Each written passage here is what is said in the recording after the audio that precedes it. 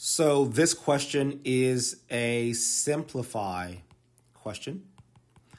Simplified questions are typically very short, somewhere between 1 and 3 lines long.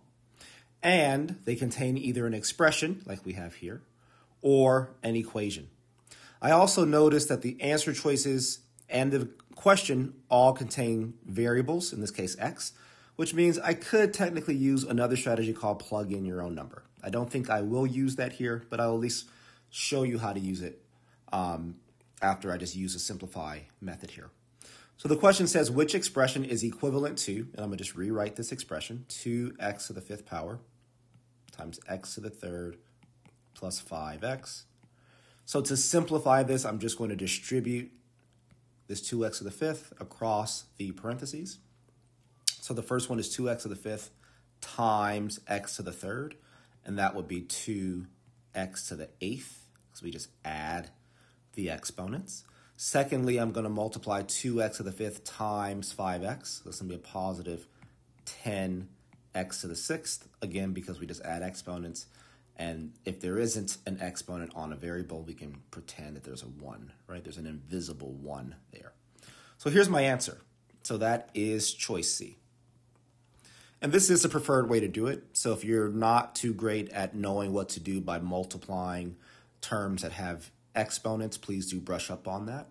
The only reason why I would ever suggest using plug in your own number for this question is if you did not know how to do this. And I have some time on this video, so I'll just go ahead and show you. So typically when I'm plugging in my own number, I like to say that the number is equal to 2. So I'm going to say x is equal to 2.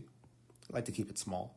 So if x is equal to 2, I'm going to plug that into my original question and say that, well, that becomes 2 times 2 to the 5th, parentheses, 2 to the 3rd, plus 5 times 2. Just replaced all those x's with 2's. 2 to the 5th in your calculator would be 32. 32 times 2 is 64, so the number out here becomes 64. 2 cubed is 8, and 5 times 2 is 10, so 8 plus 10. So this becomes 64 times 18. And again, in the calculator, you can figure out what 64 times 18 is, and we get a number. Now that number, and I'll say like that represents the number, that number then becomes the solution to the question. And now the only thing left for you to do to continue on with the plug in your own number strategy is to plug x equals 2 into each answer choice, right? So you plug it in to A, you'll see that that does not give you, right? It does not give you the same number that we got here. When you try B, you'll also see that that does not give you the same number that we got when we plugged 2 into the original question. But C, for choice C, you will see that it gives you the exact same number. So that's how you use plug in your own number. Again, I don't advise that here. But if you're the type of person who just really hates multiplying with exponents and not remembering the rules there, then knowing that this strategy is available to you could be very useful and might allow you to get a question correct that otherwise you would not have.